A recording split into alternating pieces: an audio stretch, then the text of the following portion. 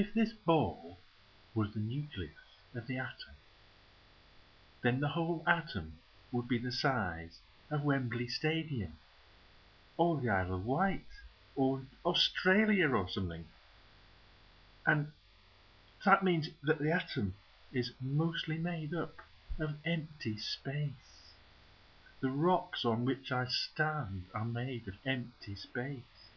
The earth is made of empty space. You and I are mostly made of empty space.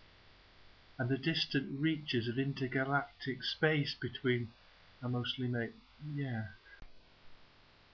And the atoms of which you and I are made have travelled 10 zillion billion miles across the universe to get to the place where you now stand.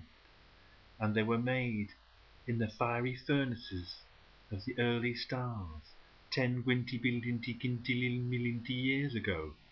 That's one with 10 zillion noughts after it. They were made shortly after the Big Bang, around tea time.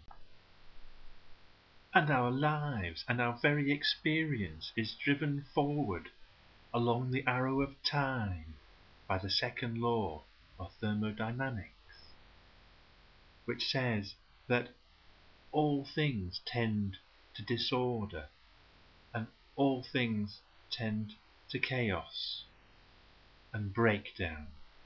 Surely it would only be a total fool who would ever claim that things can only get better.